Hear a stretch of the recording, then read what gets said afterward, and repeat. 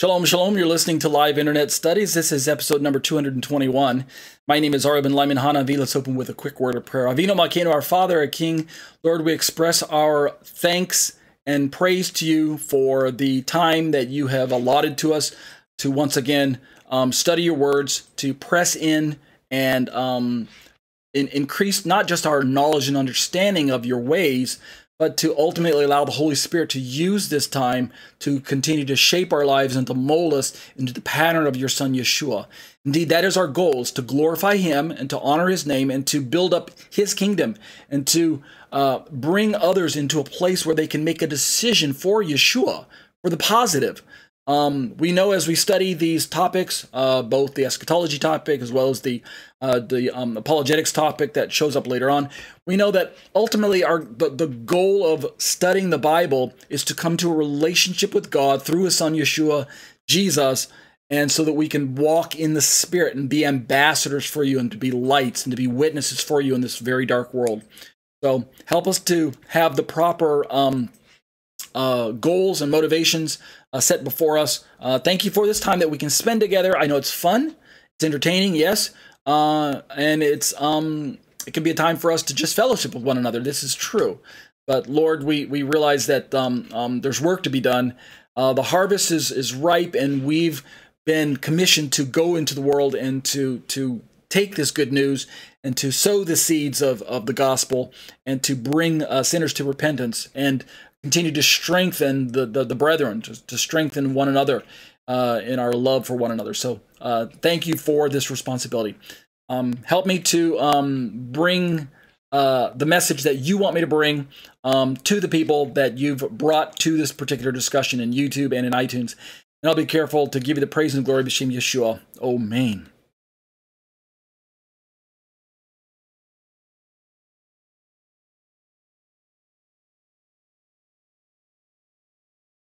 Thank you once again for joining me during these live internet studies. My name is Ariel, ben-Lyman, HaNaviy. This is segment one of two segments. This is an hour-long live study.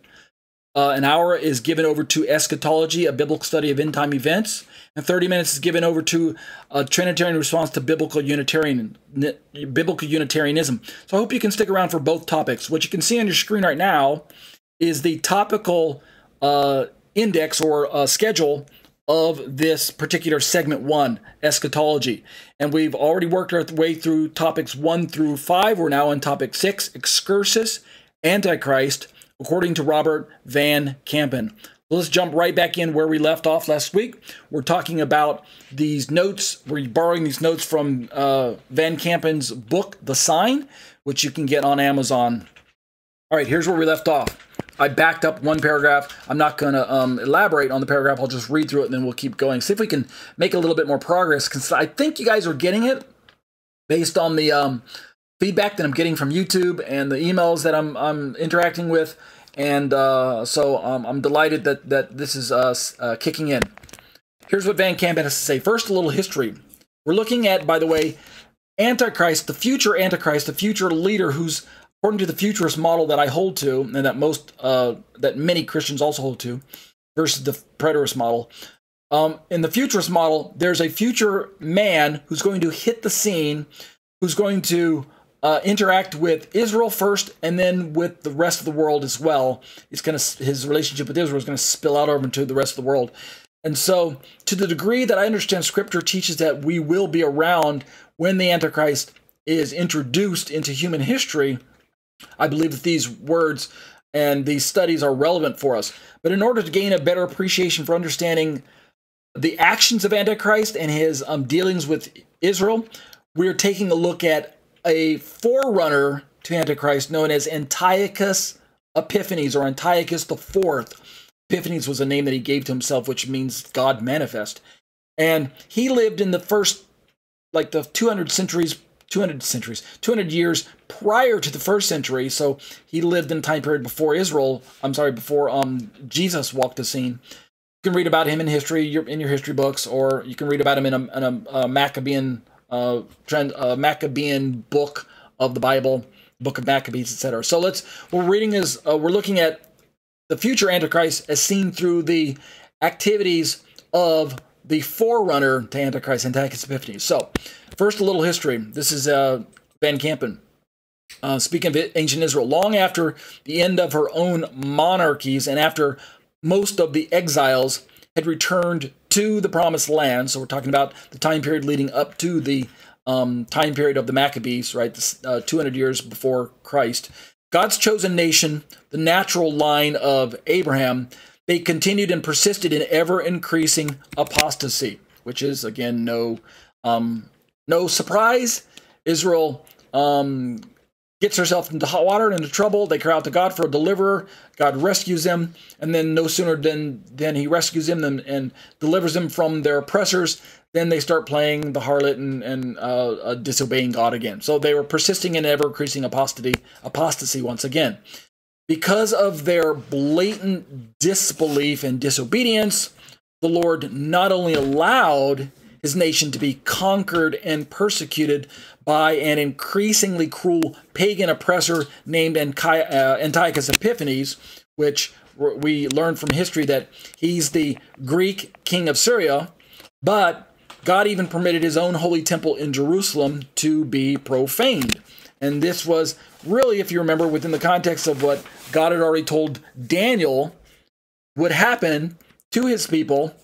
Even though at the time that Daniel was being written, Daniel's people, Israel, were already in exile in Babylon.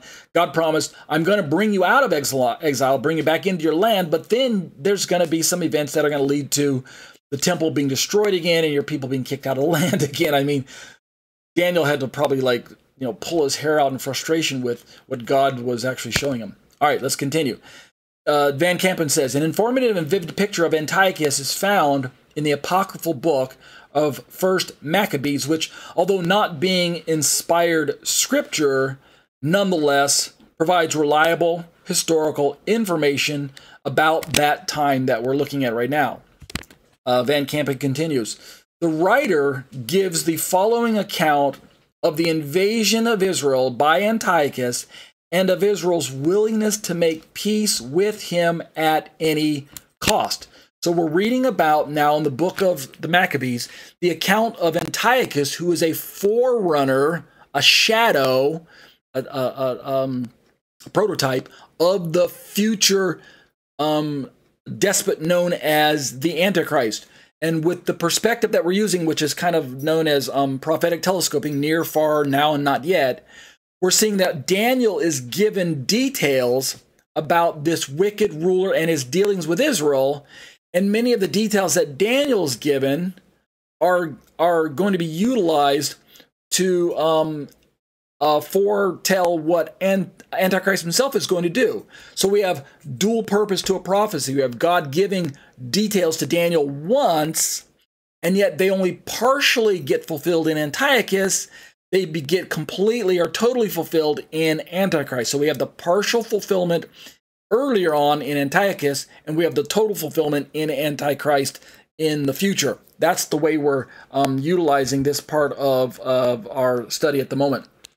Let's look at the book of Maccabees.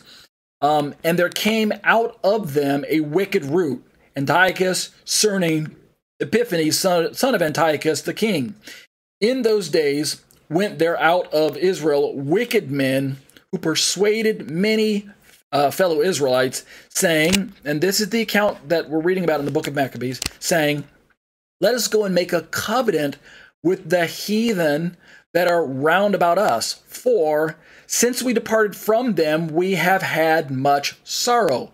The address is 1 Maccabees chapter 1, verses 10 through 11. So notice right away that the account in the book of Maccabees describes the relationship that ancient Israel is entering into with this wicked ruler, this Antiochus figure. And they're saying, let's make a covenant with, these are Jews, by the way, Jewish people in the few centuries before Christ. They're saying, let's make this covenant with this Gentile ruler, this Syrian ruler, this Greek Syrian ruler, because if we do so, he's at least going to spare us the persecution from his own armies. And as long as we kind of go along with his program, then the non-Jews around us aren't going to persecute us. And so it's kind of like the Jewish people are capitulating and they're giving in. They're backpedaling on the covenant that they made with God to be different from the surrounding nations. Instead, they're compromising on their relationship with God by saying, let's just give in and relax a little bit. Do we have to be different from the world? Do we have to be separated and holy unto God? I mean, it always brings trouble, always brings persecution. Let's just kind of give in to the surrounding circumstances and go with the flow for a little bit, and things will be a little easier for us. And so that becomes the kind of the picture of what's going to happen when Antichrist comes onto the scene as well in the 70th week of Daniel.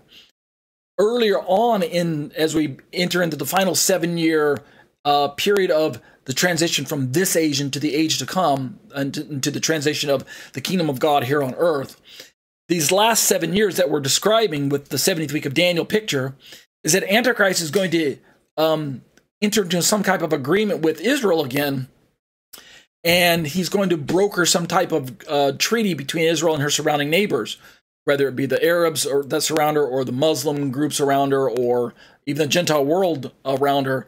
He's going to make it possible that peace in the Middle East will finally be actualized at a level that has never, ever been witnessed by the world at large. And so this will kind of clue us, those of us who are Bible students and are watching world events, but we're reading our Bible first and foremost. This should help us understand, hey, we've seen this before. So let's pick this theme up with Ben Campen's notes here. That covenant with Antiochus closely parallels the covenant that Daniel predicted Antichrist will make with Israel at the beginning of the 70th week. That's exactly what I just said. If I would have just kept reading, I wouldn't have had to stop and explain everything. Notice this quote from Daniel 9. And he, speaking of Antichrist, will make a firm covenant with the many, that is Israel, for 1 week. That's Daniel 9:27.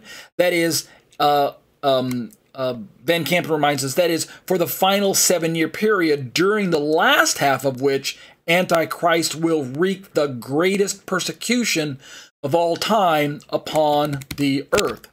So that's why we're studying through Antiochus right now. We're not really so much going through a history lesson. I hope you guys are catching this, right? This is not about becoming better historians. This is so that we can use what Yeshua himself kind of hinted at when he told his disciples, and now us by inclusion, because we're reading the words that he left behind. When you see the abomination of desolation spoken of by Daniel the prophet standing in the holy place, let the reader understand, right? This was given to us in Matthew 24.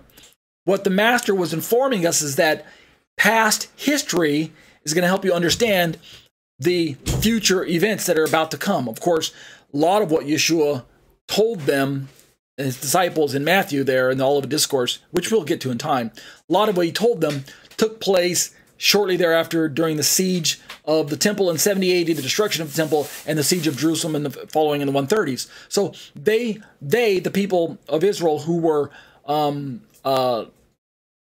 preparing themselves using the words of the master, were using not just past events to, like Antiochus, to also prepare them for what was taking place then, but also we realize that now, 2,000 years later, as we begin to realize that Israel's now settled back in her land again, she got kicked out, but now she made her way back by God's grace.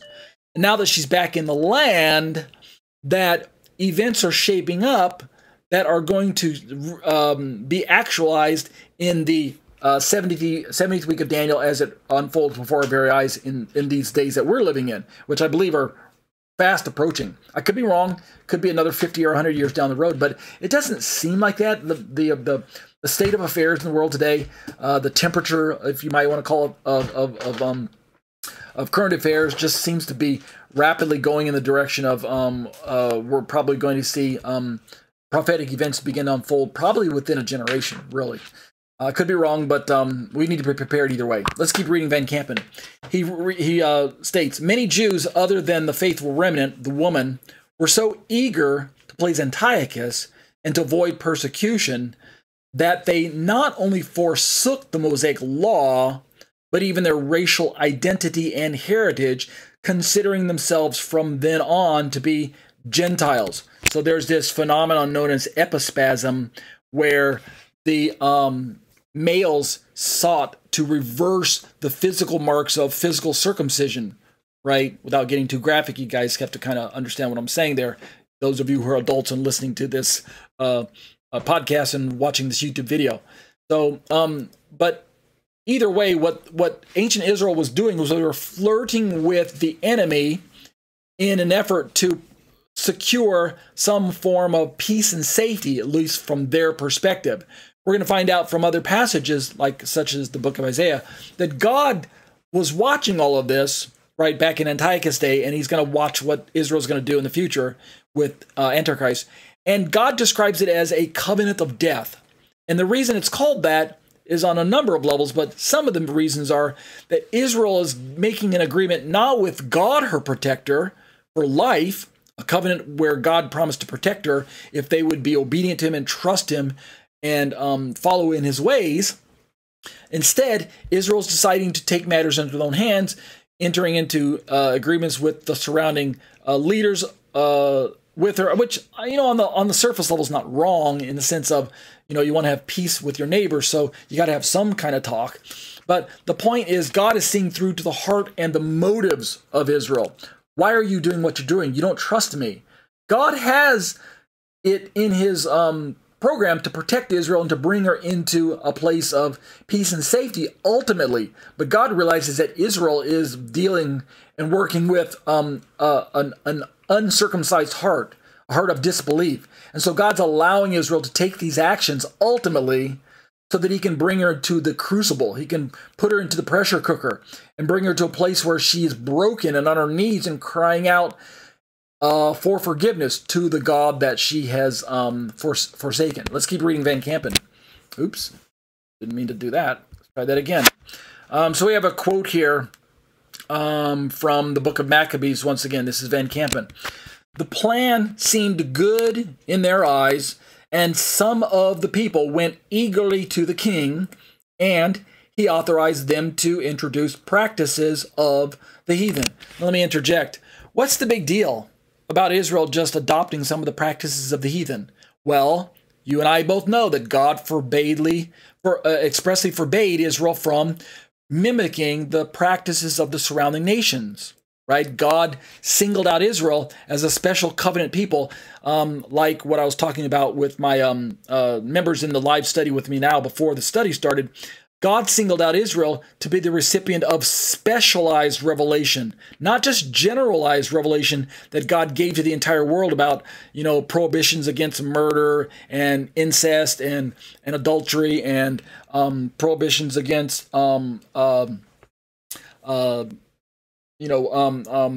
just overtaking people groups and doing whatever you want. Israel was singled out with specialized revelation that included details that only Israel was privy to because she was the one that was given the Torah at Mount Sinai. God didn't bring all of the Egyptians to Mount Sinai and give them the Torah. He separated his people from the Egyptians in the Exodus story, brought Israel to the foot of Sinai. Israel at this point in time, which was composed of native-born sons of Jacob, as well as those who had left Egypt from the surrounding nations. So Israel was already at that point in time a bouquet of surrounding people groups, but covenantally they were still Israel. He brought them to the foot of Sinai to give them specialized instructions for showcasing and highlighting the plans that God was going to give to the rest of the world. But Israel became the servants. Israel became the butlers of God's family to serve the rest of the world. And so in this plan that we're reading about in the book of Maccabees, where Israel decided to adopt some of the practices of the surrounding nations, stop circumcising their sons, stop keeping the Sabbath, and start enjoying some of the other festivals that the surrounding nations were doing, this was displeasing to God on multiple levels, but it marred the image that God had for Israel. God had set them apart as a covenant people, separate and distinct from the people groups, to be a light to the surrounding nations. And if they were just going to do what the surrounding nations were doing, then they weren't going to be a witness. And so we're going to see that this is supposed to inform us of what the Antichrist is going to get Israel to do in the future. Somehow he's going to get them to, on the one hand, enter an agreement with the surrounding nations so they can have some semblance of peace. At the same time, we see that a lot of Israel is going to apostatize and to begin to forsake the covenant again, just like they did before. Israel will become more secular in that sense. So that we'll have the ultra-religious in Israel that are going to, start doing the sacrifices, and, they'll be that minority. But the majority of Israel seems to probably be going in the direction of, do we really need the law of Moses? It's such an antiquated document. If we can just adopt some of the practices of the surrounding nations, the surrounding Muslim groups and Arab groups, maybe we can start keeping parts of Quran. Who knows? We can have some peace with our neighbors, and they'll let us up on the Temple Mount and do whatever. Who knows? Those are things that those are discussions that we're entertaining at the moment. Let's keep reading Van Kampen. This is still within the Maccabean quote. And they built, speaking of the Jewish people of that day, they built a gymnasium in Jerusalem. By the way, this isn't a gymnasium like you would find in a park, right? It's not that type of jungle gym that your kids climb on. That's not the gymnasium that we're talking about. This was a edifice, a building that was built for the express purpose of holding kind of sports events that would maybe resemble almost like what we might think of as like Olympic type events. But within that gymnasium, as I understand history, the members of the gymnasium, the people that participated in those sporting events and activities inside the gymnasium, according to the history books, it was performed in the nude. And so that was something that was against God's moral standards right there. So they built a gymnasium in the heathen fashion and submitted to uncircumcision, right, epispasm, and disowned the holy agreement. They, speaking of Israel, allied themselves with the heathen and became the slaves of wrongdoing. That's 1 Maccabees 1, 12 through 15. So again, we're seeing that Israel was putting themselves in a position where they said, if we can just get along with the Gentile nations, the Greek Syrian ruler, and the Greco-Roman authorities around us, if we just give in and do what they are asking us to do, instead of being so different and particular and set apart and weird, then maybe we'll have some peace. Maybe we can get along. Maybe they'll stop persecuting us. Maybe they'll stop taxing us so heavily. Maybe they'll give us a certain amount of freedom to move around a little bit more. Maybe they'll help support some of our programs and things like that. So they thought what they were doing was innocent. Those Israelites in that day, they thought what they were doing was not such a bad thing, right? Can't we just all get along? Can't we just live and let live, right? Et cetera, et cetera. Let's keep reading Van Kampen. That great apostasy of ancient Israel again parallels the apostasy that many of their far distant descendants will fall into after making the ungodly covenant with Antichrist at the beginning of the 70th week. So that's why we're studying this part of Van Kampen. We're realizing that there are parallels between what ancient Israel and Antiochus did 200 centuries, I keep saying 200 centuries, I apologize, 200 years, 2 centuries prior to the time of Yeshua, right, 200 BC, what took place then and what we see is going to take place again in the near future. And the parallels are connected by the prophecies of Daniel. That's what we're making the connection.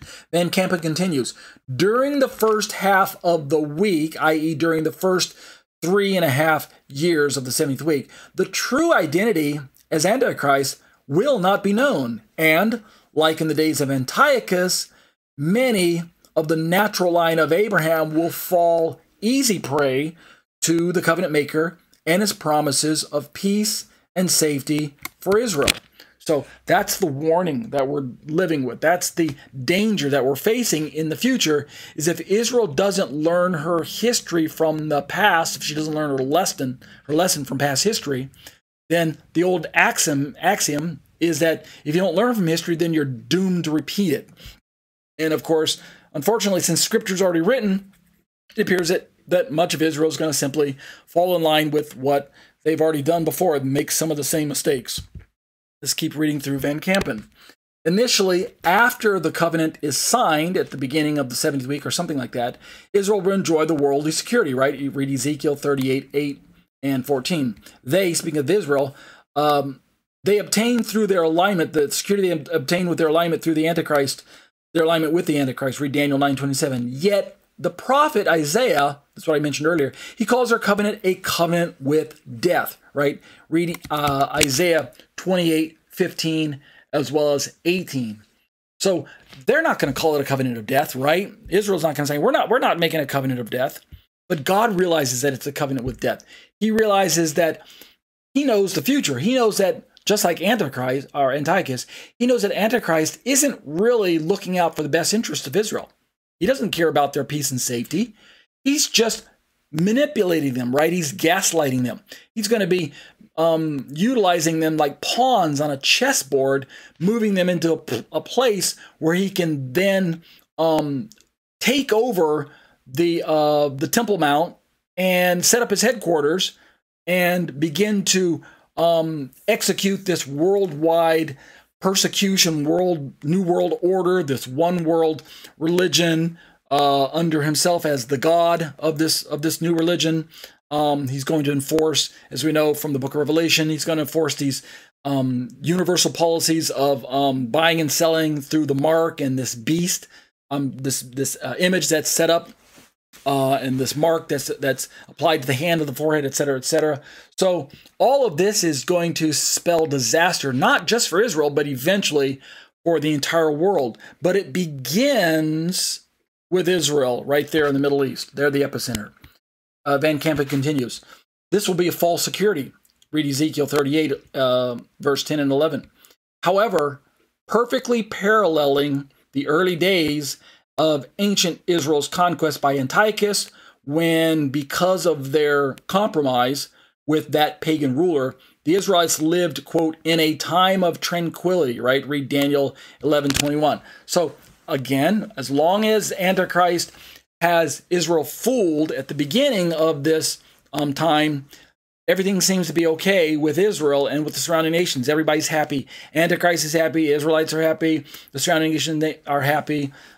Things seem to be going fine. But just like we read about in the history books with Antiochus Epiphanes, the same thing's going to happen in the parallel with the Antichrist. At the midpoint of the week, Antichrist is going to reveal who he truly is. This is, of course, because God says this is what's going to happen, right? Remember, God's still in control of end-time events. And once the midpoint takes place, that's when things are really going to heat up. Let's keep moving quickly through Van Kampen. I think we're making excellent time here. I'm trying to make up for some of the time that's lost whenever there's a missed study like we had 2 weeks ago because of the Shavuot break. Then when I come out of those missed breaks, I have to do a lot of review.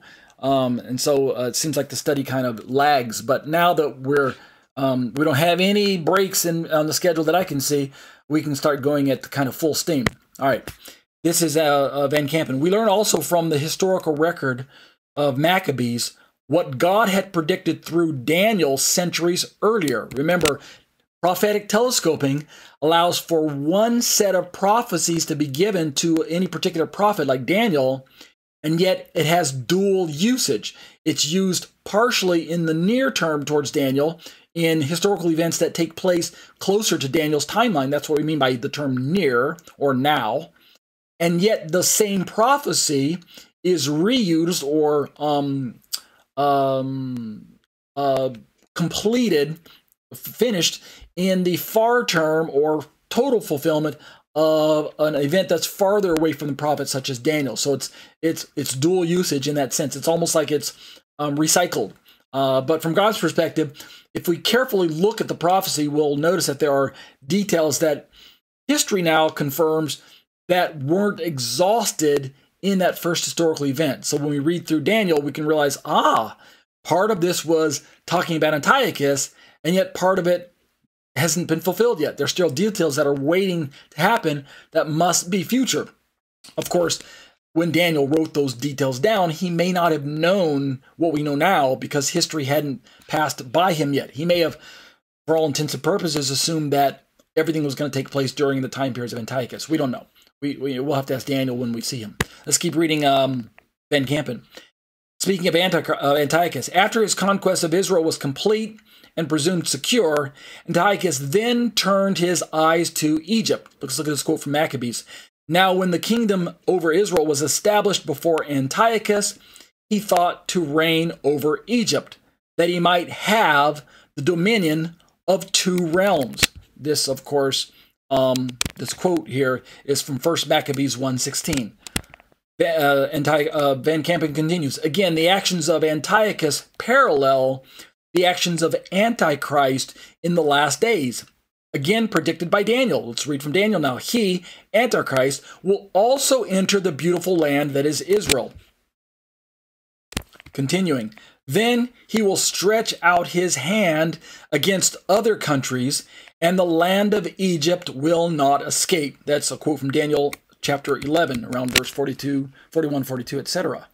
So again, we see some parallels. Antiochus is taking actions against Israel and against the peoples that are very, very near to Israel, Egypt, and we already know that much of the Middle East is so densely packed.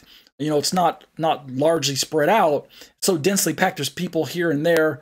What am I trying to say? It's such a smaller area, not like, you know, huge like the United States or something like that, but such a small area that anything that takes place in one small country kind of spills out over into some of the other smaller countries. Let's keep reading Van Campen. In the meantime, Israel considered herself safe under the despotic but thus far lenient rule of Antiochus. Again, from the historical book of 1 Maccabees, we see that after conquering Egypt, Antiochus moved his troops back northward into Israel, right? So he's got his eyes set on Egypt, but not just Egypt. He's still set and bent on getting these Jewish people to do what he wants to do, and he begins a treacherous, like Van Campen says, a treacherous and merciless campaign of murder, pillaging, destruction, and sacrilege. That's Van Campen's insert, his notes, but let's read another quote from the First Maccabees. Quote, and after Antiochus had ravaged Egypt in the 143rd year, he returned and went up against Israel. And he made a great slaughter of Israelite men and spoke very proudly. And there was great mourning in Israel and in every place where they were. And that's a quote from 1 Maccabees 1, 20 and 24 and 25. All right.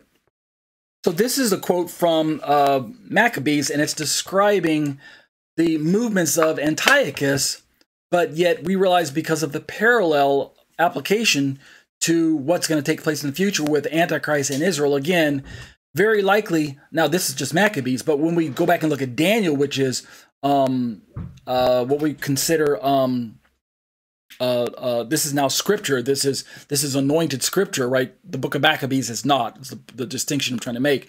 But when we look at Daniel, we can begin to realize that because of scripture's reliability, then we can now begin to expect that Antichrist is going to have similar movements as he interacts with both Israel and with Egypt and things like that. This is Van Campen once again.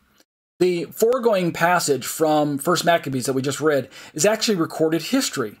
In the book of Daniel, however, we see the prediction of that historical event centuries before it ever came to pass. So what we're doing is we're interacting with both Maccabees, which is history, as well as the book of Daniel, which is anointed scripture, right, which is also past history. In fact, let me interject and say that many historians who are aware of what took place historically in this time period that we're discussing have gone back and read through parts of Daniel, and because of the accuracy to which Daniel was written, many historians who aren't who aren't very trusting of the Bible itself look at the book of Daniel and accuse it of basically plagiarizing history, saying, well, it must have been written after the fact because it's so accurate. How could something like this be so accurate? All right. We, of course, as Bible-believing Christians who trust in the authority of the scriptures and realize its accuracy is given by the Spirit of God, we know that's how Daniel could know these things in advance, because God's Spirit revealed it to him. But skeptics, of course, don't have that perspective. Let's read Daniel. Then he, Antiochus it is, will return to his land from Egypt in the south with much plunder, but his heart will be set against the holy covenant between God and Israel. Remember the brackets that you're seeing here on your screen in Daniel? Those are supplied by Van Kampen. Those aren't going to show up in your Bible. Unless you're reading a paraphrased version of the Bible, you might have some of those inserts in there. But, so speaking of the Antichrist, and he will take action and then return to his own land, speaking of Antiochus.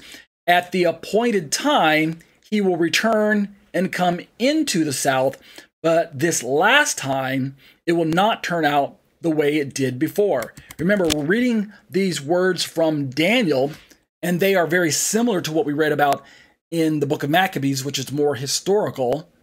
But we have to remember that this prophecy that was given to Daniel, even before it took place in Antiochus' day, is nevertheless reliable enough to be speaking of what's going to take place in the future with Antichrist. Now, again, I'm not telling you that every single word that Daniel wrote down that Antichrist followed. I'm not saying every single one of those steps are going to be repeated by Antichrist. I can't know that for certainty. What I'm saying is that the overall picture that Scripture is giving to us seems to be the same. That it's one prophecy, and yet it's speaking to two different individuals. And so we could have Antichrist of the future mimicking step by step everything that Antiochus did. That's true. It's possible. There's no reason why it couldn't be that way. At the same time, there could be only parts of what Antiochus did earlier, 2,000 years ago, Antichrist will repeat. So it could work out either way. But the point is that we need to be looking at this prophecy and allow ourselves a little bit of leeway, because we don't know which parts are going to be repeated verbatim. But, I mean, it could be. Daniel continues, for ships of Kittim, that is Italy. This is, again, these are Van Kampen's inserts with the little brackets where he put Italy. That's not going to show up in your Bible. He believes that Kittim is Italy here. We could do a study on who these ancient names point to, and there's going to be obviously some disagreement here and there. But generally speaking, we're still talking about that part of the world where the Mediterranean finds its focus, right? Israel, what we would look at today as modern-day Turkey, modern-day Egypt and Upper Africa, the area around Greece today, the area around Europe today, and then when we look further east towards the Middle East and keep going north, we're talking about areas that deal with Iraq, Syria, ultimately Iran, Jordan, if we get closer to Israel, right? Jordan and the West Bank.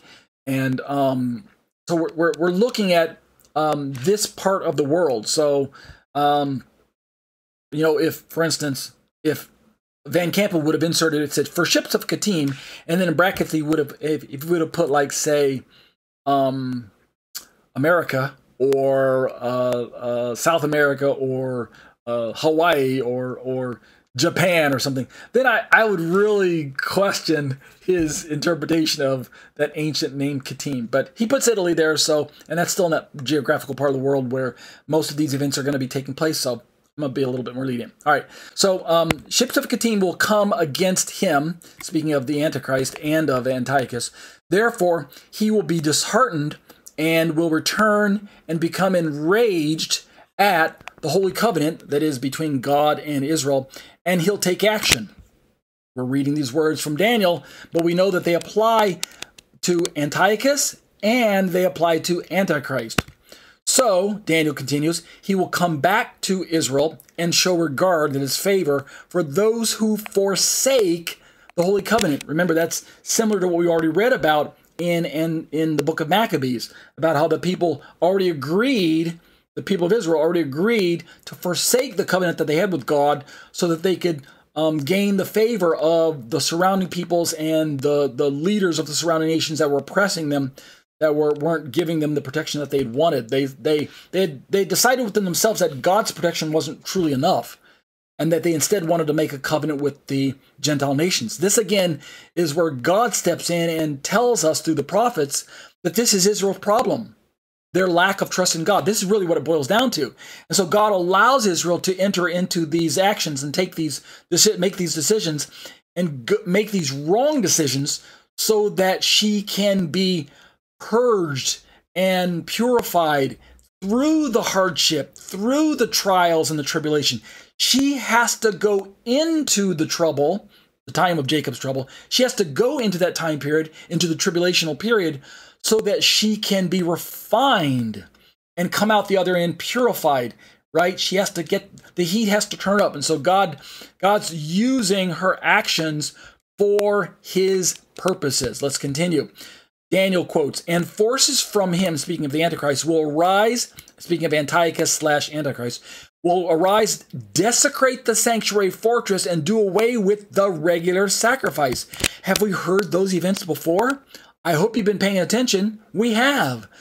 The events that are going to be taking place around the middle of the 70th week of Daniel are a repeat of what already took place in Antiochus' day, where he decided to attack the temple of God, desecrate the sanctuary, do away with the regular sacrifice. And then what does Daniel record next, right? These are words that we're familiar with. "And they will set up the abomination of desolation." There's our quote that the Master reminds us of in his Matthew discourse, where he's talking to his disciples. "When you see the abomination of desolation spoken of by Daniel the prophet, standing in the holy place," let the reader understand, right? That's the warning. That's the alarm. When you see this happen. And yet, when Yeshua spoke those words in Matthew chapter 24, these events in Daniel had already taken place in Antiochus' day, right? This was 200-year-old history to the disciples that were listening to Yeshua's words. And yet Yeshua is saying, when you see this happen, what is Yeshua saying? He's saying it's going to repeat. You're going to see it happen again. Well, shortly thereafter, like I said, in 70 AD, the temple got destroyed again by the Roman armies, by Titus and his armies. And then in the 130s, Jerusalem itself got plowed under by the Gentile peoples, and Israel got scattered to the four winds. And yet, if you look at history, all of the events of setting up the abomination of desolation, doing away with the regular sacrifice, all of the details that Daniel describes were not exhausted in the first century events. They were neither exhausted in Antiochus' day, nor were they exhausted when the temple was destroyed in 70 AD and in the 130s. There are still details that we read about, not just in Daniel, but we read about in the letters that Paul wrote to the Thessalonians, as well as some other letters that show up in the New Testament, like in Peter, 1st and 2nd Peter, 1st and 2nd, 3rd John record some more details about Antichrist. And then finally we get to the bombshell, which is the book of Revelation. And there are details that are given by John the Revelator, which took place after the destruction of the temple by most accounts, right, in the 90s. But there are details that are spelled out that, according to the futurist interpretation of prophecy, are pointing towards future events. So we can begin to realize that if the futurist model is accurate, which I believe it is, then Antichrist is going to have to fulfill these final events. Let's keep reading Daniel here.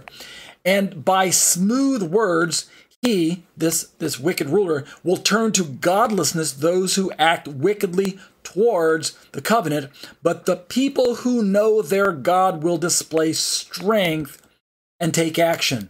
So these are details of prophecy that we can begin to expect. They took place in the first century, or the 200 years before Yeshua. They took place during that time, and a lot of these details, if we read and corroborate with the other prophecies, are going to take place again when Antichrist hits the scene here in the near future. Let's keep looking at Daniel. And those who have insight among the people, that is the spiritual descendants of Abraham, they will give understanding to the many, the natural line of Abraham. Right? These are events that are taking place, but not all is lost. God is allowing those who are studying scriptures, those who are following prophecy, those who have a mind and a heart towards wanting to do God's ways, even in the face of persecution and tribulation that's happening all around them.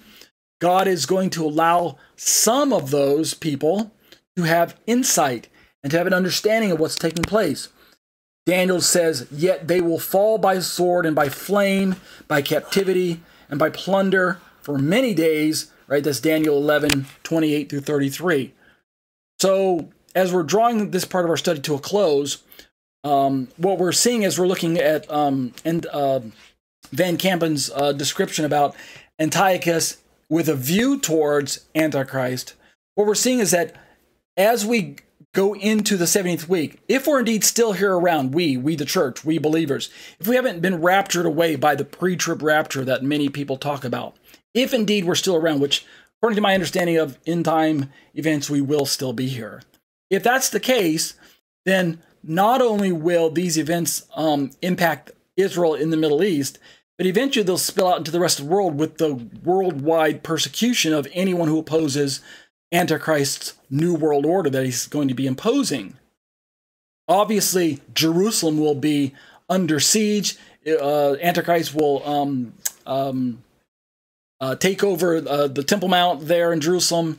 He will set up his headquarters there, and he'll begin persecuting not just Israel and anyone who opposes him there in the Middle East, but eventually, as I mentioned, this will impact everyone in the world. But to the degree that there's going to be tribulation facing Israel in those last days, God has promised through these prophets, and this is my emphasis, God has promised through the prophet Daniel, not just Daniel, but Daniel for now, God has promised that this persecution is going to impact the people of God. God is going to allow the wickedness of this Antichrist figure, this Antiochus figure, this wicked ruler, he's going to allow him a certain amount of victory over God's people. For a time, there's going to be persecution of God's people, and there will be martyrdom, great martyrdom, a lot of dead bodies in those days. And you would think, well, why wouldn't God supernaturally protect us? What happened to the Goshen principle where God's protecting all of his people, like we read out the book of Exodus? Well, there is some of that that's going to be going on during the tribulation. Yes, I imagine. But a good number of otherwise righteous people are going to lose their lives. That's just part of God's program of what's going to be taking place during that time. So we're not going to get into those details just now. Let's keep reading through Van Kampen. We're making great time.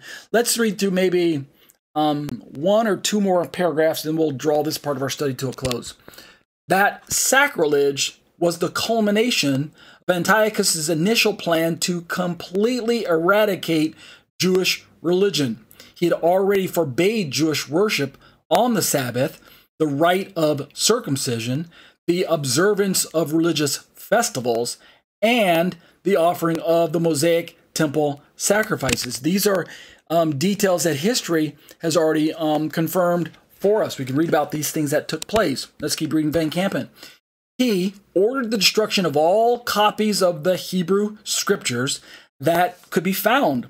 What else did he do? He commanded all Jews to eat pork and had numerous altars erected throughout Israel at which Jews under pain of death, right? These are the actions of Antiochus that took place historically, and we can assume that, with a safe assumption, because Scripture gives us precedent for us, we can assume that many of these actions will be mimicked by the coming wicked Antichrist.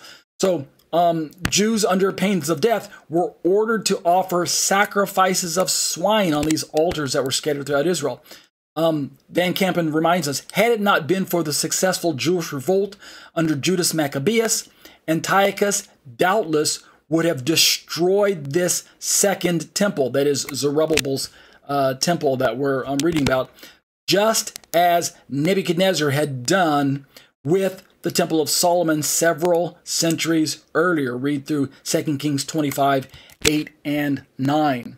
So are you guys beginning to see why it's important for us to study the historical account of Antiochus Epiphanes as he ravaged through Israel and ravaged through the temple and committed all these heinous acts against Israel and against God's covenant, etc., etc. It's not just so that we can just be better historians. Again, if we believe that Daniel's prophecies have some application for the future, and we believe that there's near-far application, then to the certainty and degree that Scripture is reliable and trustable, then we believe that these actions will repeat themselves under this future Antichrist who's going to hit the scene very, very shortly. Let's read another paragraph from Van Kampen. That most blasphemous of all desecrations of the Jerusalem temple occurred in 168 BC when Antiochus ordered that swine, the most ceremonially unclean of all animals, be offered on the temple altar of burnt offerings. Right, this is the abomination of desolation that's spoken of. Van Kampen continues, and to make the sacrilege still worse, he insisted that those animals be offered to, not to God, but to the pagan god Zeus. Why? Because he had declared himself to be Theos Epiphanes, meaning the manifest God. That's why his name is Antiochus Epiphanes. Antiochus IV declared himself to be God manifest at that time. He had this idea in his mind that he was very God among the people. Does that sound familiar? Yes, it does. Yes, it should. Why? Because not just Daniel now, but Paul picks up on this theme. And in Paul's day, he realized that this future Antichrist figure was going to repeat some of the same things that Antiochus already did. And so Paul describes him in the Thessalonian passages as taking himself, setting himself in the temple, taking a seat in the temple of God, setting himself up to be God and the object of worship. He opposes all that are recognized as gods or so-called gods, etc., etc. I'm paraphrasing what Paul said, but you guys are probably familiar with the passage anyway. And so that gives us a lot of detail that we can look forward to, not in a good way, but we can look forward to as these events unfold before our very eyes in these last days. Let's keep reading Antiochus and draw our study to a close here. So he set himself up in the temple back then, right? 2 centuries, there I go again, 200 years before Yeshua hit the scene. And Antiochus, Van Kampen says, and even more explicitly, Zeus Epiphanes, right? The manifestation of Zeus. This is what Antiochus thought himself to be, the embodiment of Zeus. He was actually demanding worship of himself in place of Almighty God. And that's important as it parallels what Antichrist is going to do in the future per what Paul said in his own letter there. I think this is a good place to stop. Let's stop right here where Van Kampen is going to continue his thoughts. This would be a good place to wind down. So what have we learned in this week's study? We've learned what we've been kind of laying the groundwork for, and that's primarily that in the coming days of Antichrist, who's going to be a future leader who's going to seek to establish his authority, not just in the Middle East, but he's going to seek to establish his authority throughout the entire world. He's just going to start in the Middle East. What we're learning is that there are very important parallels that can be drawn between Antiochus Epiphanes, who lived 200 years before Jesus, as we read about in the books of the Maccabees, and this coming Antichrist figure who's still yet future according to the future model of end-time prophecy. So what we learned in tonight's study is that as we read through the books of Daniel and later books like the Thessalonian letters that Paul wrote, and later on even the book of Revelation, we can glean details about what the future Antichrist is going to be doing in his programs and dealings with Israel in the Middle East by looking at what past forerunners and shadows and prototypes of the Antichrist, namely Antiochus, what he did. Now, again, there are other Antichrist figures that show up in history, right? There's the Hitlers and the people who have persecuted the people of God. And yet there's a unique and special kind of place that's given to Antiochus Epiphanes because of the way he plays prominently in the book of Daniel and the prophecies there, and the way Yeshua instructed his disciples to pay attention to those details in the book of Daniel with regards to not just the events that befell them in the 70s of their day, 70 AD, and the 130s, but also with the events that took place, that are going to take place in our day. Because remember, when Yeshua spoke to his disciples there in Matthew, the words weren't just isolated to their ears. They're recorded by the Holy Spirit and preserved for us today so that we now have those words and we can utilize them so that we also can be better prepared for this Antichrist man who's going to hit the scene and begin to do all these monstrous things in the Middle East. So that's going to be our look at eschatology, a biblical study of end-time events. We'll pick this up next week. We might even finish next week. No promises, but we're making good progress through these this paragraph, this part of the chapter in Van Kampen's book, The Sign. So stay safe this week, and I hope you can pick up our study again next week. That'll do it for Eschatology, a biblical study of end-time events. These are the live internet studies brought to you week after week by myself, Ariel, ben-Lyman, HaNaviy. I'm a Torah Teacher at Congregation Keilat Nevada Harvest in Thornton, Colorado. Find us online at grafted.com and join us in person for our live Sabbath services. But if you're not able to join us, at least as I mentioned, join us online, and you can see the link to the video right there on my screen as well. These live internet studies are a part of my own Torah teaching ministry, which parks itself on the web at tetzetorah.com. That's tetzetorah.com. I'd love to have you join me at my own home personal website there and browse around and take a look through all the commentaries that you see on my screen right now as well. I also have a YouTube channel that I'd be delighted if you popped in and took a look around there as well.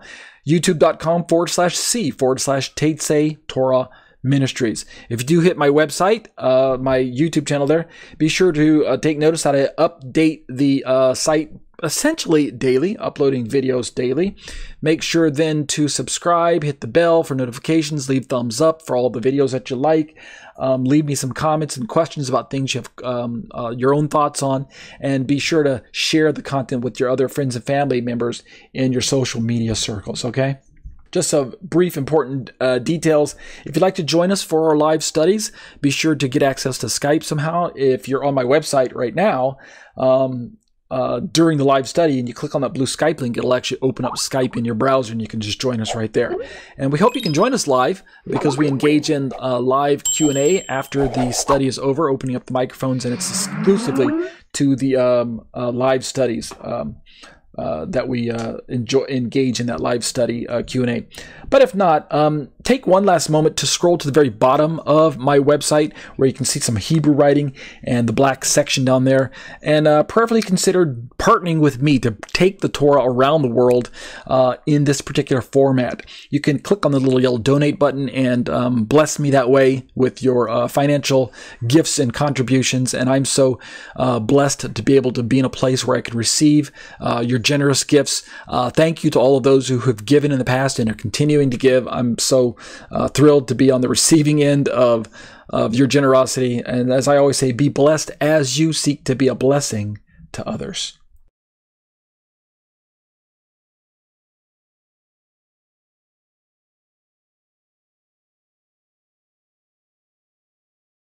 Let's turn to a Trinitarian response to biblical Unitarianism. My name is Ariel, ben-Lyman, HaNaviy, and this 30-minute segment is given over to the apologetics of taking the understanding of God's nature through the lens of the biblical Unitarian model and examining it in light of Scripture and what is known as the Orthodox Trinitarian position.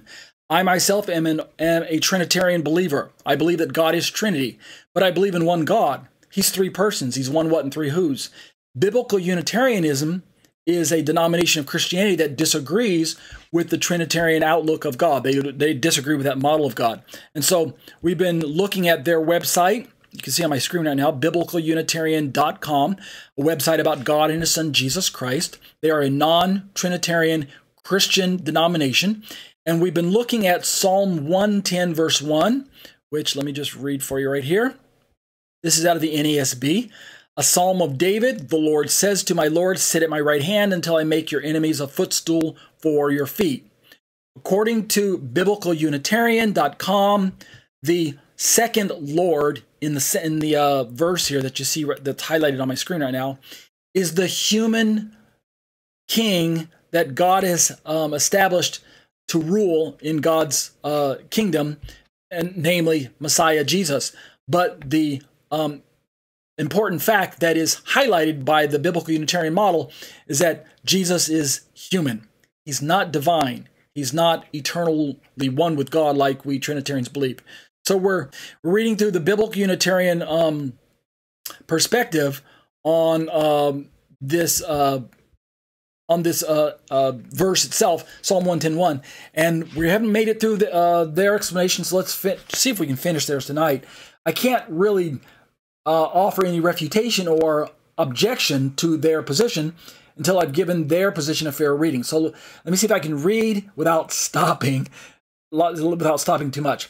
I backed up a paragraph like I always do so we can get a kind of a segue between last week's study and this week's study. So we left off near this paragraph last week. This is biblicalunitarian.com. In the above definition, Adoni and Adonai have the same root, which is Adon, which is the word listed in the concordances and most lexicons. However, the exact words used are different. Adoni, the word used in Psalm 110:1, is never used of God. It is always used of a human or angelic superior. The fact that the Hebrew text uses the word Adoni in the Messiah, in Psalm 110 is very strong proof that he is not God. If the Messiah was to be God, this is biblical Unitarian, then the word Adonai would have been used. This distinction between Adoni, a Lord, lowercase L-O-R-D, and Adonai, the Lord, capital L-O-R-D, holds even when God shows up in human form in the Old Testament. For instance, they mention that, here's an example. In Genesis 18:3, Abraham addresses God who was disguised as a human, but the text uses Adonai. So that's where we left off last week. Are you understanding and following along what they're saying?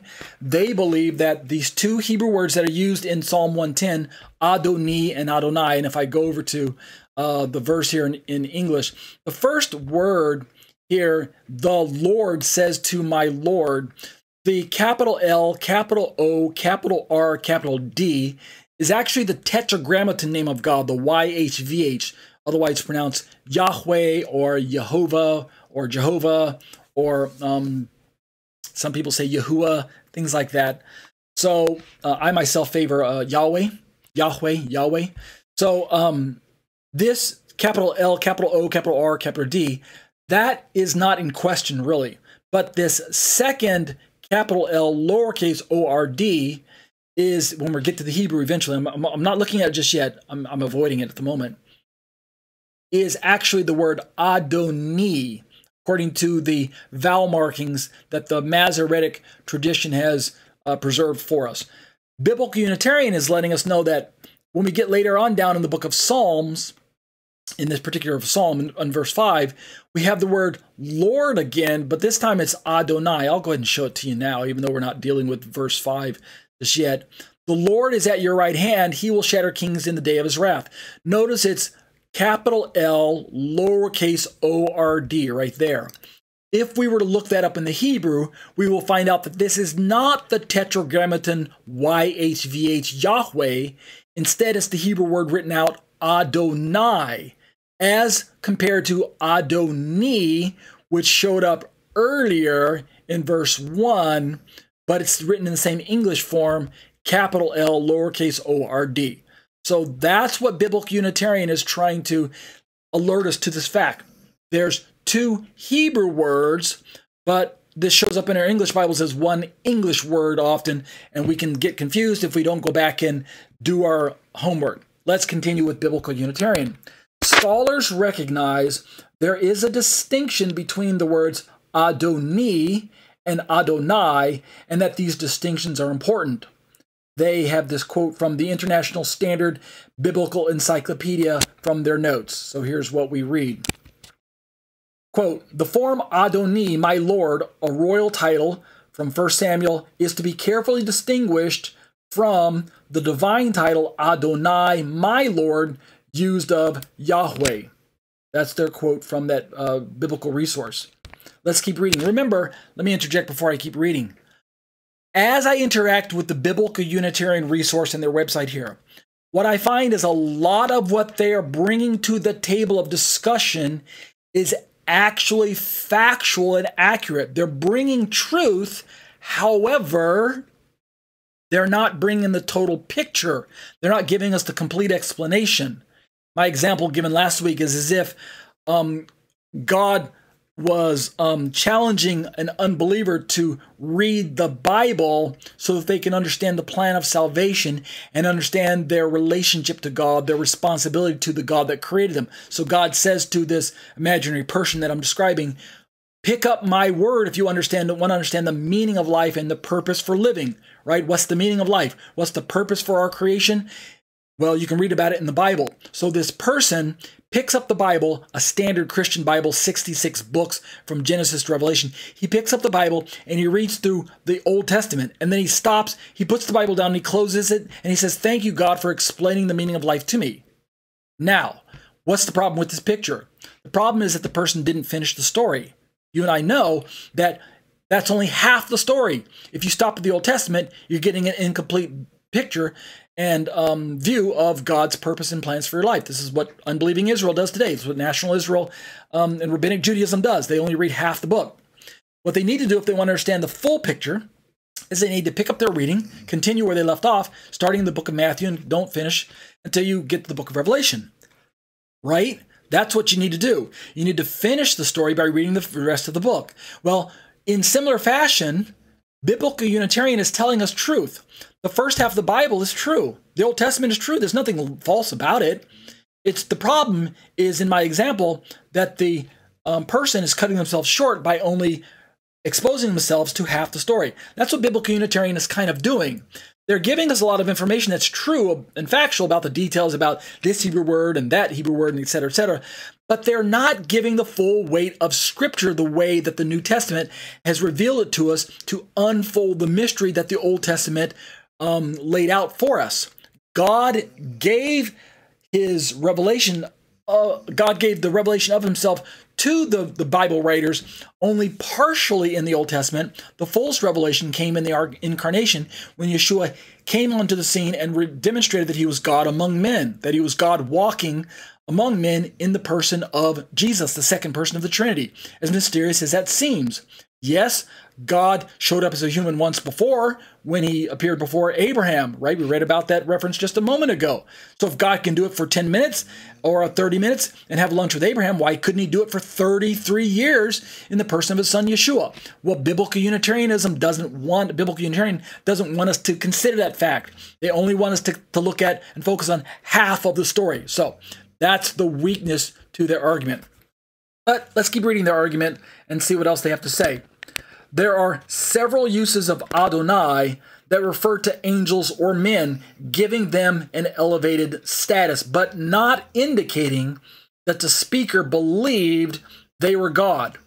This is in keeping with the language as a whole. Studies of words like Elohim, which we did in previous studies, show that it's also occasionally used of humans who have elevated status. So they're just trying to show us that, hey, this word Adonai has some general purpose use. Adonai. We need to carefully distinguish when the context is referring to deity and when it's just referring to a human with elevated status. And so that's where they're going. They continue. Examples of Adonai referring to humans include Genesis 19, 24, and 39. Those particular chapters, go back and read them on your own. In contrast to Adonai being used occasionally of men, there's no time when Adoni is used of God. Men may be elevated, but God is never lowered. Now, I'm going to interject and just tell you right now that from a certain point of view, what they say is accurate. The word Adoni is never used of God.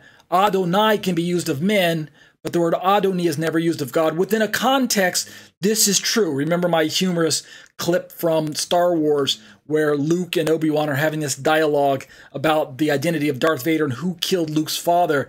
And Obi-Wan has to kind of backpedal in Return of the Jedi where he says, well, you know, what I told you is true, but only from a certain point of view. Okay, the same thing's kind of going on here. What they're saying here, it is true, but only from a certain point of view. What we're going to find out later on is that actually the word Adoni is used to refer to God in many, many places in the Bible, especially in the books of the historical accounts of like the book of 1 Kings, 2 Kings, etc., where it's referring to God, but its application is in the names of humans who have named themselves with titles for God.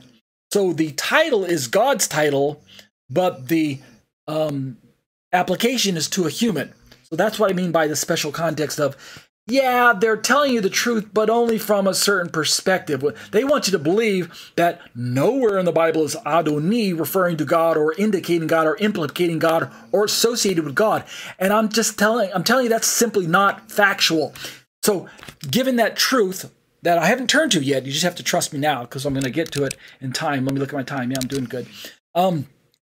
Given that truth, what can we make of biblical Unitarians' explanation here? Are they lying to us? Are they purposely trying to deceive us?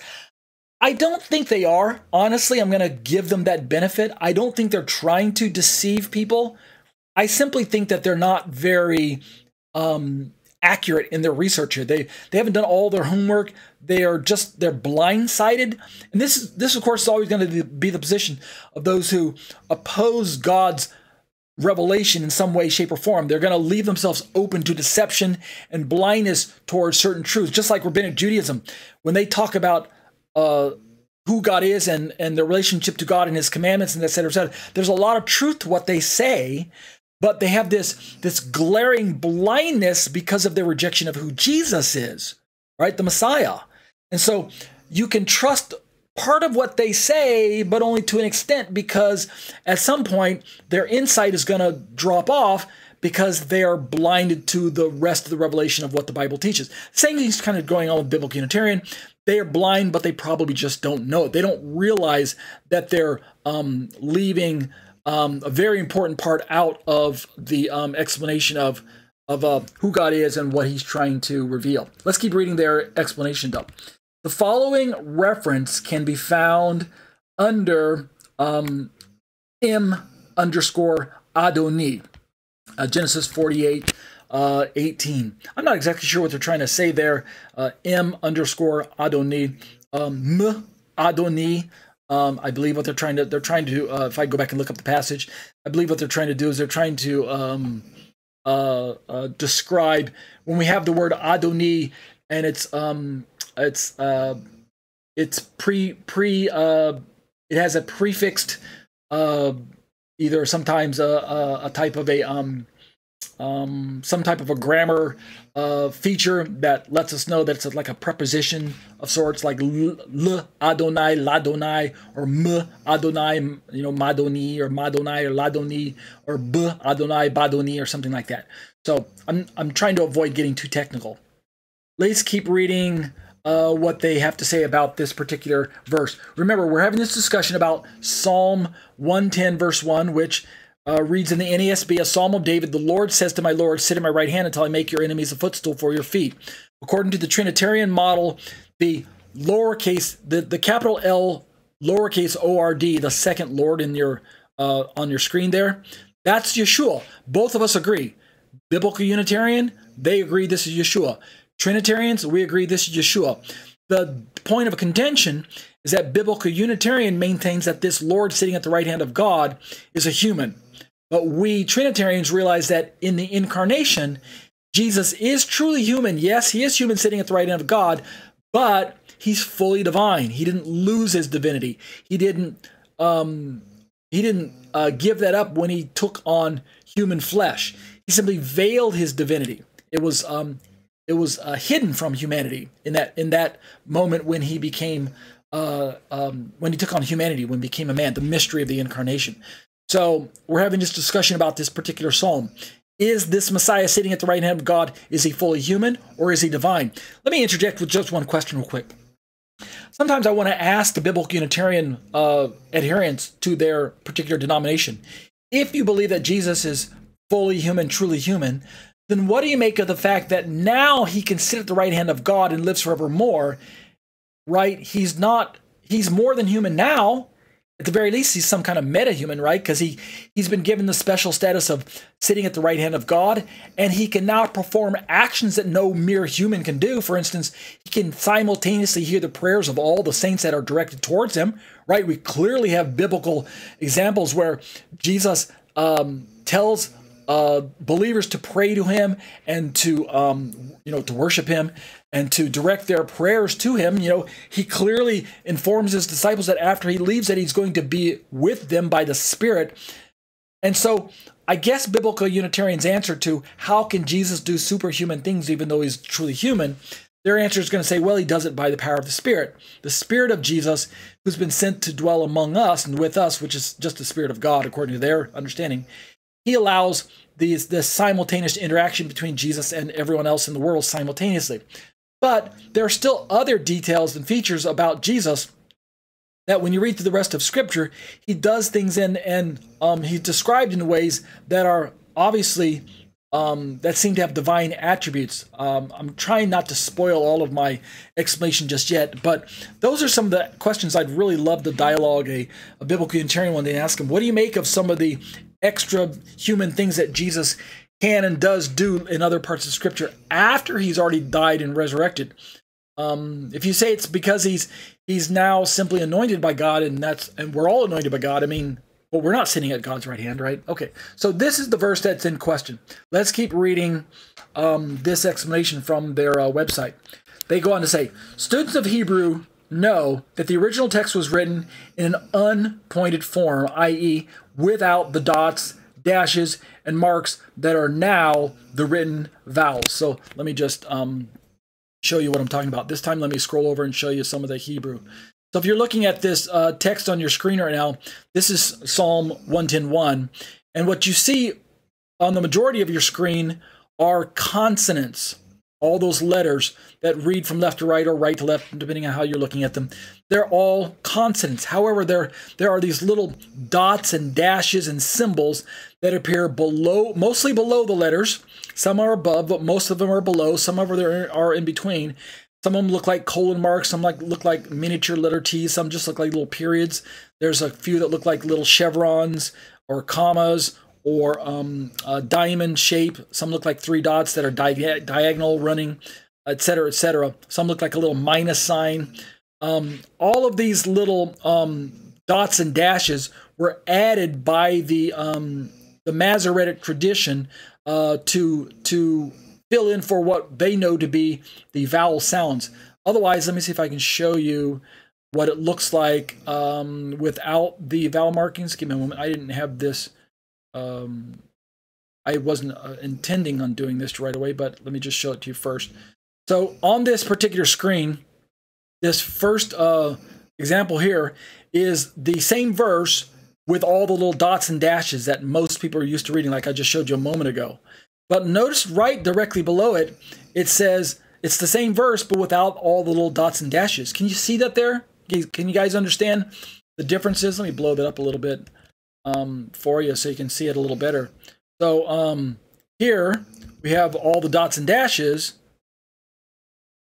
but here we have the dots and dashes missing. It's just the consonants only. So that's what's going on. Let me drop that back down to where it used to be. So this is what Biblical Unitarian is going to start reminding us about. Okay? Sorry about that. So these little dots and dashes, what about them? We continue. Thus, some scholars may point out that since the vowel points of the Hebrew text were added later, the rabbis could have been mistaken. And this is true, right? What if the Masoretic tradition was wrong, right? I mean, it is just a tradition. We'll talk about that a little later, but let's keep reading what Biblical Unitarian says. It should be pointed out, they say, however, that the two Hebrew words Adonai and Adoni, even though written the same in unpointed text, sound different when pronounced. Are you guys following what I'm saying here? Let me bring up another graphic just to show you what I'm talking about. Blow that up a little bit. So on the right side of the screen, we have Adonai, pronounced as Adon plus I, and it's a title reserved exclusively for God. And with the little dots and dashes underneath, we get that pronunciation Adonai, or transliterated as Adonai. However, comparatively, on the left side of your screen, we have the same word if we were to remove all the little dots and dashes, but because of the Masoretic tradition that has been preserved by the family of transcribers in the verbal form, Adonai is not pronounced the same way. It suddenly becomes Adoni. Sounds like a different vowel at the very end. It looks the same without the vowels, but when we put in those little dots and dashes, we end up with a transliterated Adonai, pronounced as Adon plus E. So Adoni nearly always refers to human superiors. As I mentioned on the screen here, both of these are translated as capital L, lowercase O-R-D, or sometimes lowercase L-O-R-D, depending on your Bible translation. But we can't have both of them translated as capital L, capital O, capital R, capital D. That's a different Hebrew word altogether. But just to alert you to what biblical Unitarian is referring to, if you take away the little dots and dashes, the little minus signs, the little colon signs, the little like the little letter T that's highlighted there in red that says kamatz, versus the little period-looking thing over on the left side that says chirik. If you take those away from the text, then the words just look identical in the Hebrew. So that's what we're dealing with. So how do we know which word is which? Well, we have a tradition of different sounding pronunciation, even when the words look the same in the text. So they say, this is not unusual in a language. Read and read are spelled the same, right? R-E-A-D, R-E-A-D. They're spelled the same, but one can be pronounced R-E-D, read, as in I read the book yesterday, while the other is to pronounce read, R-E-E-D, as in please read the book to me. So notice their example here is that if we're dealing with just what we're seeing, we would be misled if we had no tradition of pronunciation to follow behind it. So if English is not your native language and you can't read English, and then suddenly someone teaches you just this single word, R-E-A-D, without the additional vocal pronunciation and the context, you wouldn't know how to pronounce this word R-E-A-D. Is it spoken as read or is it spoken as read, right? Only context can tell, as in the two examples. So this is a good example, and I agree. Like I said, they're not telling 100% lies here. They're not just bald-faced lying to us so far. They're giving details that are accurate and that are good within a context. Let's continue their explanation. The correct way to place the vowels in the text would have been preserved, speaking of the Hebrew, in the oral tradition of the Jews. Thus, when the text was finally written with the vowels, it would have been written as it was always pronounced. So that's why the vowel markings, let me go back to that picture, the vowel markings on the left side are different from the vowel markings on the right side. The vowel markings under Adoni on the left are different for the vowel markings under Adonai on the right. That's because even though they look the same without the little dots, like the original script read, like I just showed you earlier, even though they really look the same without the dots, because there's also a running vocal tradition that accompanied the written tradition, then that vocal tradition would have told us how to pronounce them, even though we're looking at the same word with our eyes. And again, it's only the later tradition of the dots and dashes that came along later that made it even more certain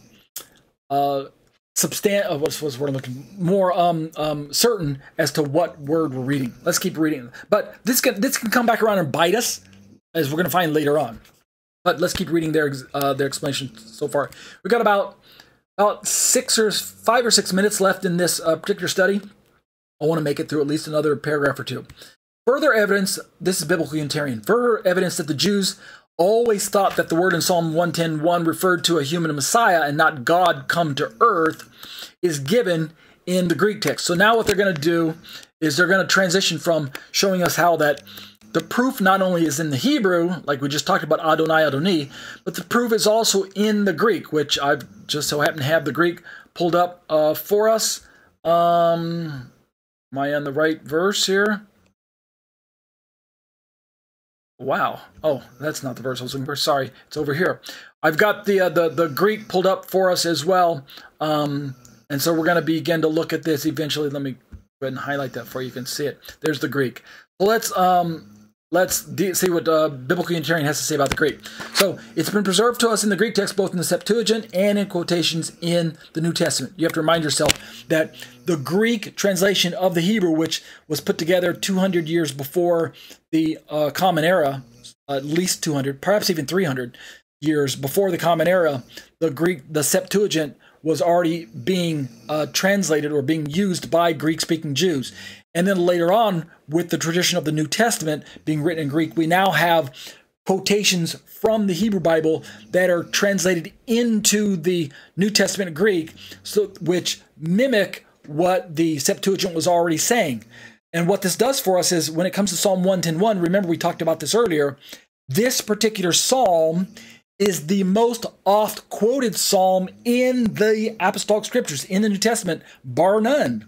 This shows up more often than any other psalm as quoted over in the New Testament, which means we've got many, many quotes in the Greek New Testament, which are authoritative, as well as the Septuagint Greek, which, even though it's not authoritative, it nevertheless was in use by the first century disciples as well as Jesus himself. So it becomes a very, very important witness, even if we don't consider it as authoritative in the same regards as the New Testament.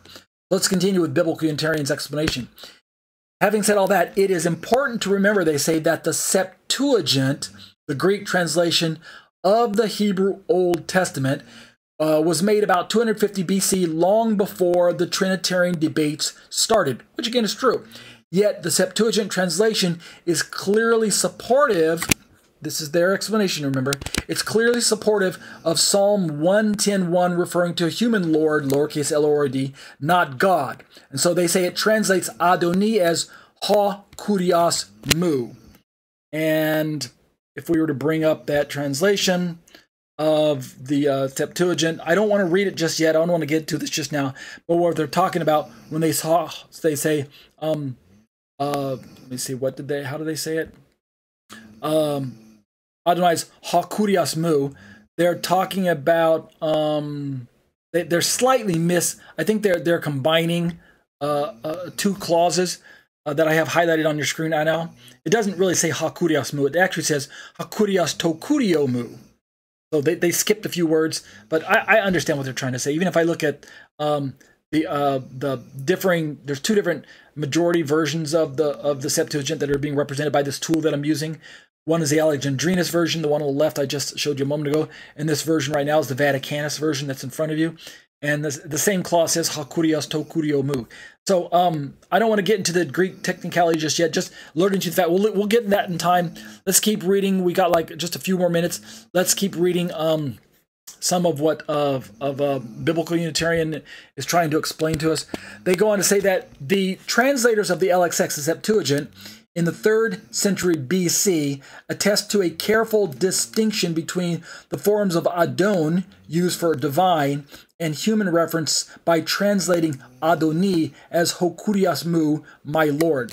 Again, they're quoting someone here in their little footnoting. I'll look at that later on, but I think they're leaving a few details out. This time I think it's just a mistake. They're not trying to do this on purpose. But they keep saying, when Psalm 110:1 is quoted in the New Testament, the same truth about the human lordship of the Messiah is preserved. And then we have this quote again from another source. Many of their sources are Unitarians. Sometimes they'll quote Trinitarians in support of their answer. But in closing, as we're drawing the study to a close, and I read this last paragraph, most of their quotations we're going to find are from prominent Unitarians such as Anthony Buzzard or what's his name, Bart Ehrman or someone like that. Here's another quote, and we'll leave off with this quote from Biblical Unitarian.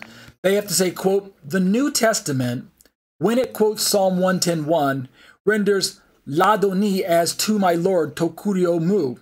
But it renders Adonai, Psalm 110 verse 5, and very often elsewhere as the Lord, Kurios. We'll fact check that in time. In other words, they say it translates, I think there's a typo there. It translates Adoni as my Lord and Adonai as the Lord. This proves, they say, that the difference between Adonai and Adoni was recognized and reported in Greek long before the Masoretic vowel pointings fixed the ancient oral tradition permanently in writing. So as I close, what they're just reminding us, and again, they're speaking in partial truths. I'm avoiding saying that they're speaking in half-truths because I don't think they're purposely trying to lie and deceive. I just think they are unknowingly deceived themselves by cutting themselves off from the authority of the New Testament in its totality and the mystery that's been revealed by the New Testament writings. They open themselves up to error.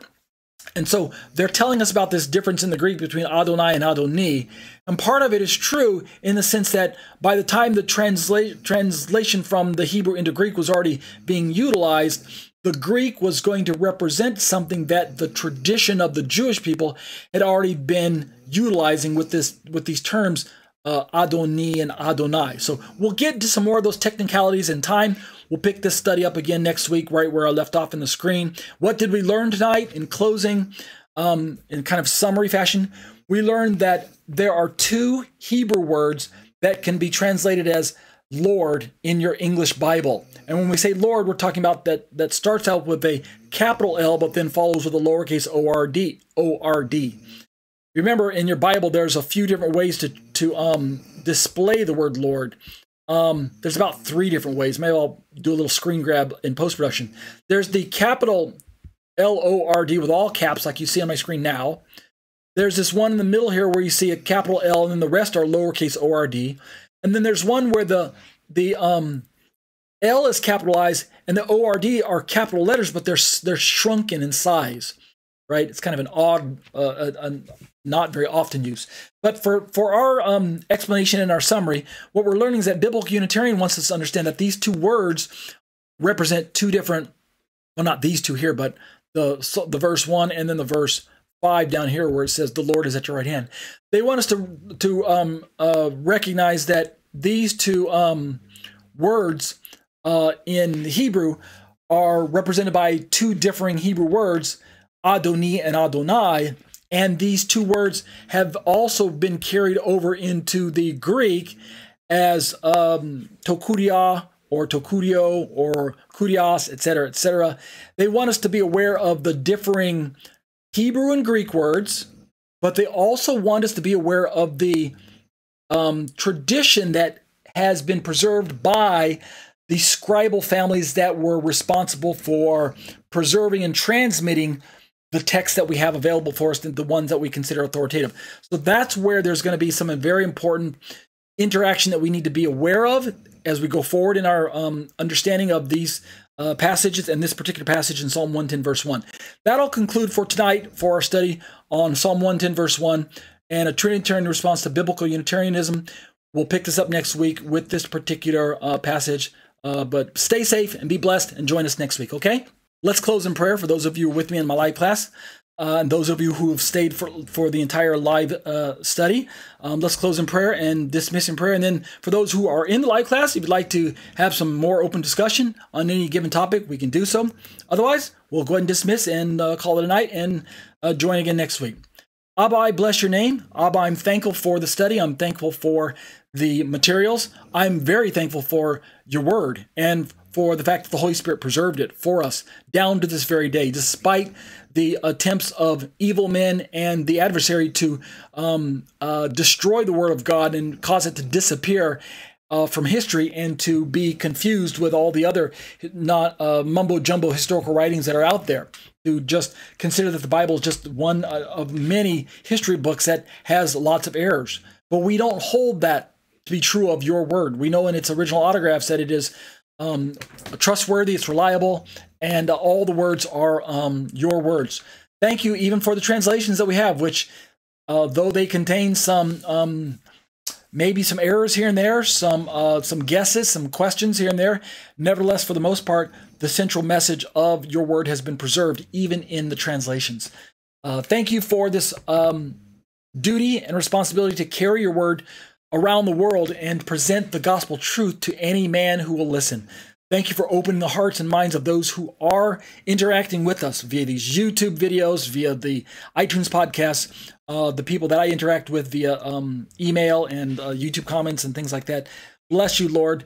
May your name be magnified. May your kingdom be enlarged. And may Yeshua receive all the glory for lives that are changed as a result of the resources that people interact with that happen to be my own, my website, my YouTube channel, my iTunes podcasts, my blogs, my commentaries that I write, my PDFs that I upload to different platforms and things like that. Lord, all of this belongs to you. So you receive the glory for and the credit for all that, for the changes that take place in the positive. Thank you for all the students who join me week after week. Bless them, protect them, raise them up, and continue to provide for them, and continue to keep us safe as we go along, marching along towards the final end times that we know are going to be extremely challenging and terrifying, but we trust you. We have no fear as long as we keep our trust in you and keep our eyes focused on Messiah. We'll be careful, Lord, to give you the praise and the glory of B'Shem Yeshua. Amen.